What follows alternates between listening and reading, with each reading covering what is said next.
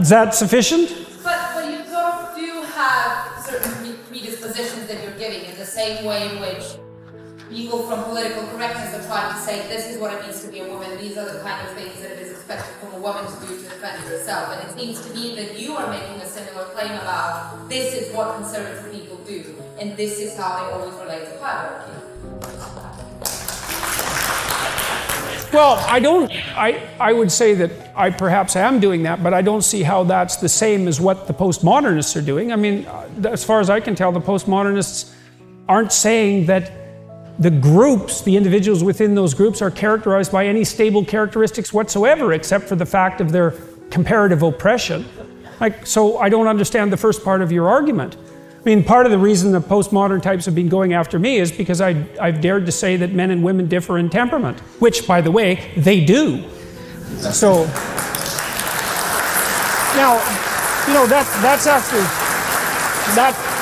actually something that might be worth just differentiating quickly, because it's actually technically somewhat challenging, but also very much worth knowing.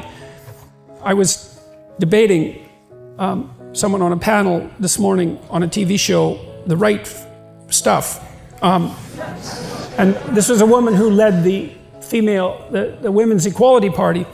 And she cited some psychological literature that purported to claim that men and women were mostly the same. And that's actually true.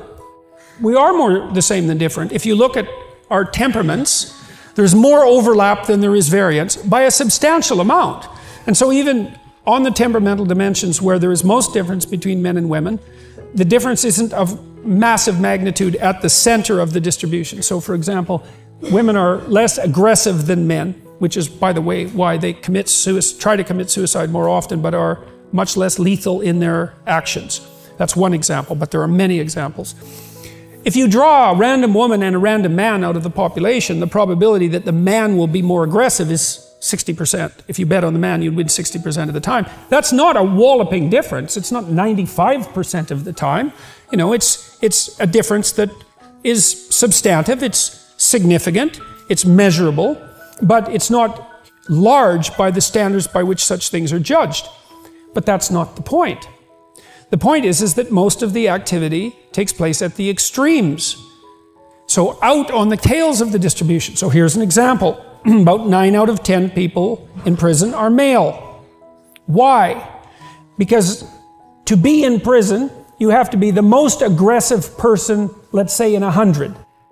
Okay. Those differences at the midpoint are large enough so that if you go out to the extremes, 1 in 100 people, you have an overwhelming preponderance of men. And so you can have your cake and eat it too. You can say, well, yeah, broadly speaking, men and women are more the same than different. The overlap is greater than the disjunction.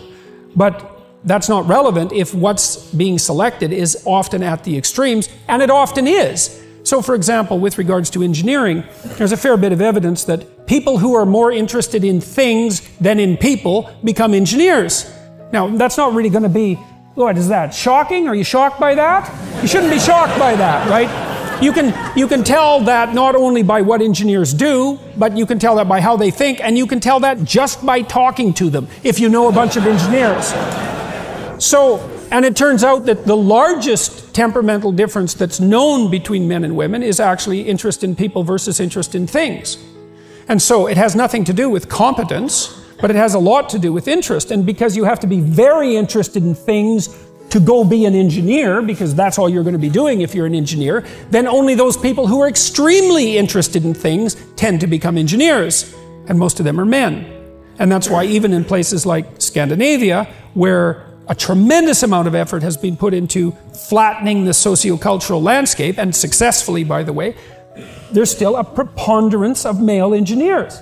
And there's a preponderance of female nurses.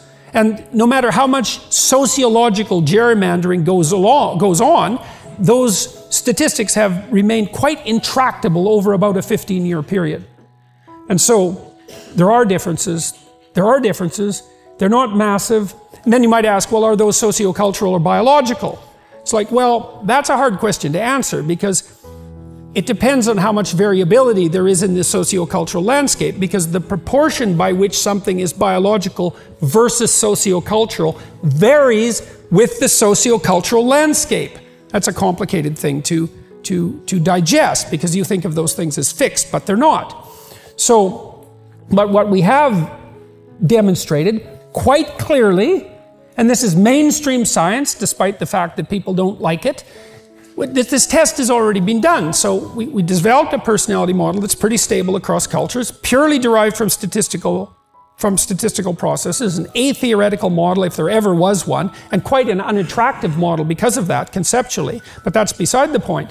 Then we saw cross-culturally whether there were differences in the fundamental temperaments of men and women, and the answer was yes, cross-culturally, quite robust.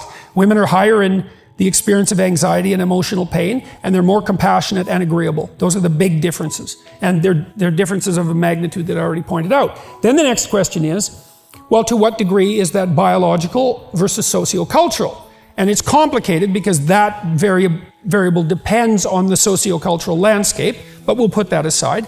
You can determine that by stacking up countries from those who have done everything they possibly can to flatten out the sociocultural landscape in relationship to gender, to those who haven't, that are still very stratified by sex. And then what you do is you look at the magnitude of the temperament differences in keeping with the variability that those countries have in terms of their sociocultural egalitarianism. And the sociocultural types, the social constructionists, their prediction is, as cultures become more egalitarian, men and women become more different, more the same, because it's environmental. That isn't what happens. Exactly the opposite happens. As you flatten out the sociocultural landscape, men and women become more different. The data is in. The experiment is done. Tens of thousands of people, multiple countries. And it's not what anyone expected. And you might think, well, it's all the right-wing psychologists. It's like, all the right-wing psychologists are in this room, sitting in this chair.